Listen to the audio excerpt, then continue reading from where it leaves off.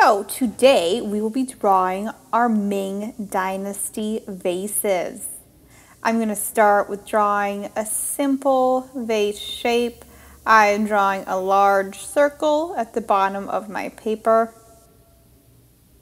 And then from one side of that circle, I'm drawing a line that goes straight up. On the other side, another line that goes straight up. Those will be the sides of the vase. And then for the top, I'm just drawing a straight line to connect those two lines. So that's going to be the shape of my vase. Notice it's not perfectly symmetrical or perfectly even, and that's okay. It doesn't have to be perfect. Now I will outline it with my Sharpie. Also, as a side note, you guys can do any shape vase that you want to. It does not have to look just like mine. We saw a lot of different designs in our gallery tour. If there was a vase shape that you really liked that you saw, you could do that one, or you could invent your own shape. But I just went with this simple shape. Now I'm erasing any pencil lines that I have.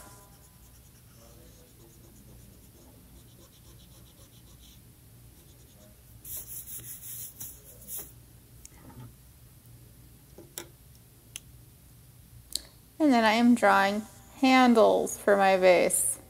This is also an option for you if you want to include handles.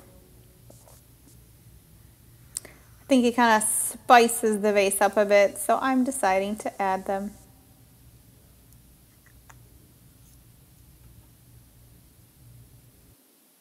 And next, I'm going to speed things up a little bit here. I am going to fill my entire vase with different patterns and designs.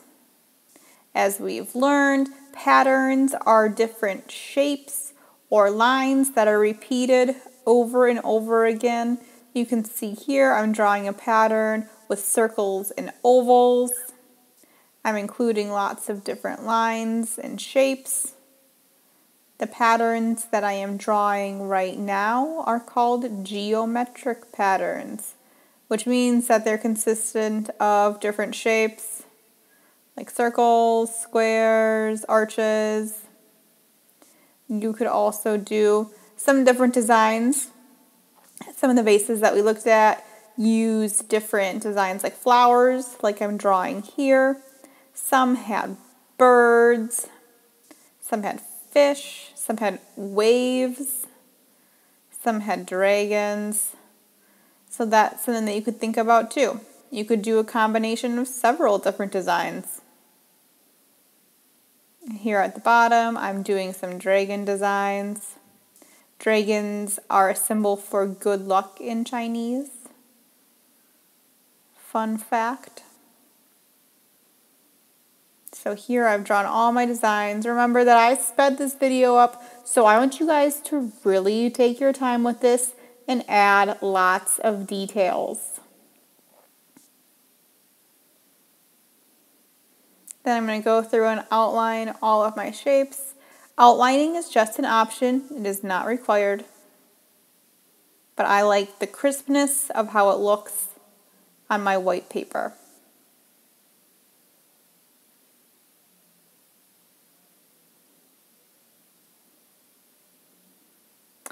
And then next I'm adding my blues. So all of the pottery that we saw in the gallery was white porcelain with blue on top. So I have different color blues that I am adding to my designs. Remember to leave some white spaces too when you do this. And next I'm cutting it out so that I can put it on a bigger piece of paper to draw my flowers on. So now I've got my glue. I am putting glue on the back of my vase.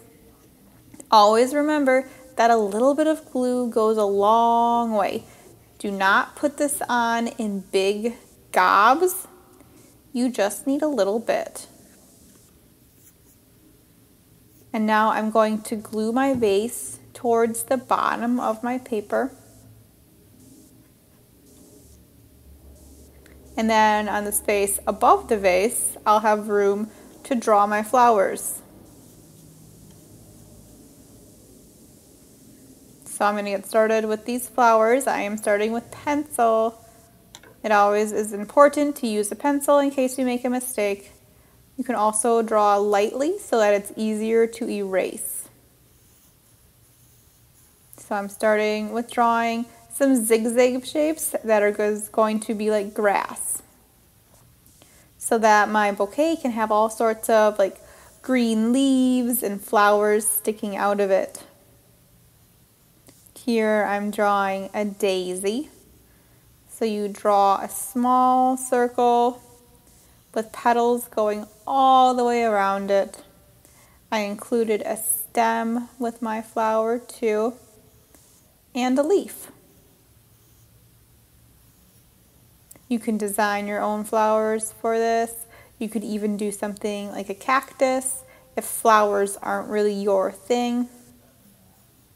You guys probably know by now that I love drawing flowers, so I drew a lot of them. And here I have a second daisy. Your flowers can overlap each other too if you want to. And you can come up with all different types of shapes and designs. They don't even have to be realistic.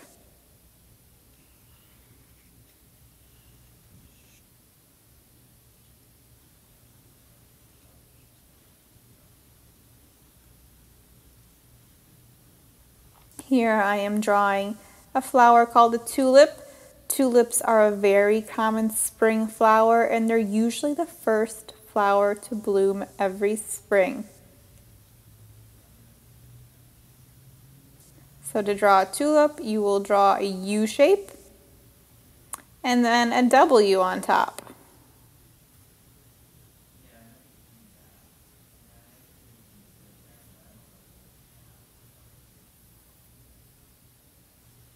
So I've got my U and then a W on top.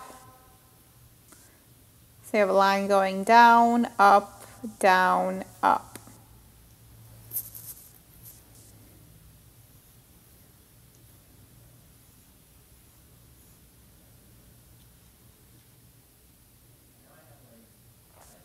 Sometimes it's awkward to fill in all these little spaces between my flowers.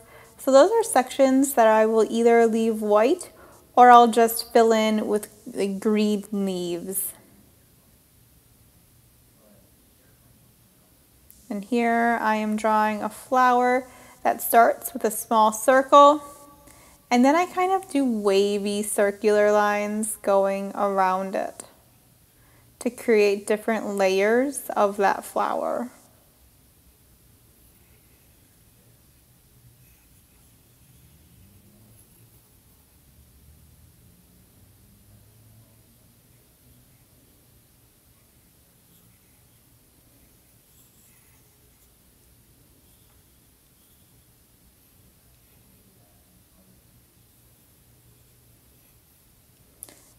As always, remember to take your time and add lots of details.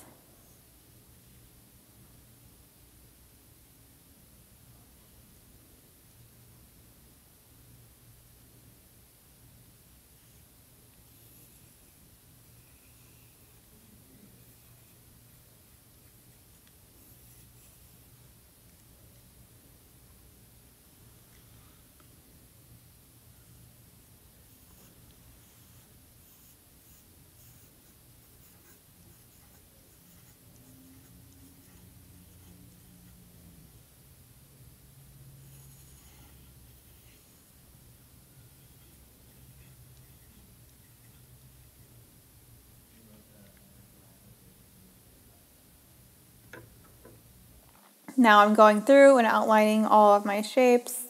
This is going to help my outlines and my flowers stand out when I add watercolor to them so I can still see their lines.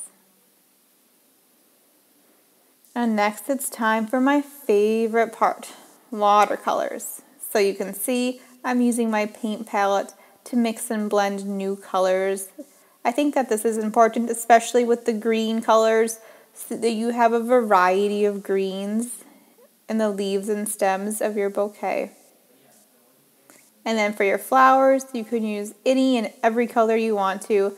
Don't be afraid to mix those colors together and use more than one color on a flower.